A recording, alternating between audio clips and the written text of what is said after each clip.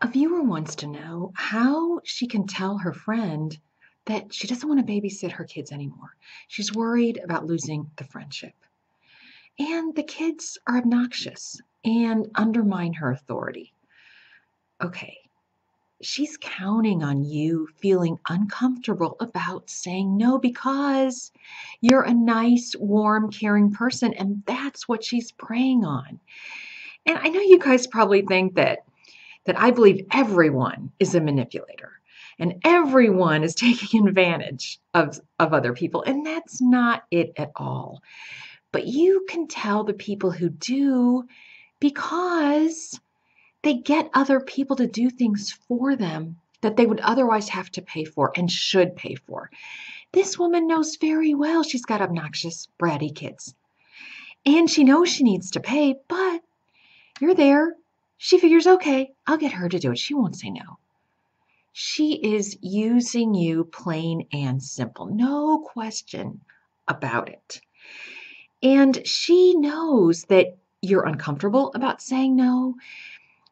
She realizes that you don't like confrontation, that the friendship is valuable to you. And again, she's preying on that. So what I'm saying is, if you lose the friendship, it's worth it. It really is. Do you want a friend who uses you? Do you want to always have this one-sided friendship? Because I can almost guarantee that the minute you ask her for something tiny, I mean a little favor, after you've babysat her kids, I don't know how many times, she'll be like, what? Like, how dare you ask me? That'll be her attitude. Like, well, maybe, I don't know. Like, how come you're coming to me for this? You know, I mean, that's how these people act. That's their MO. So you have got to be firm. You really do. And don't come up with excuses like, well, I can't today because blah, blah, blah. Because then she'll say, well, what about tomorrow? You simply say, can't do it. Don't say, I'm so sorry or anything, but just say, it's impossible for me to do it right now. Period.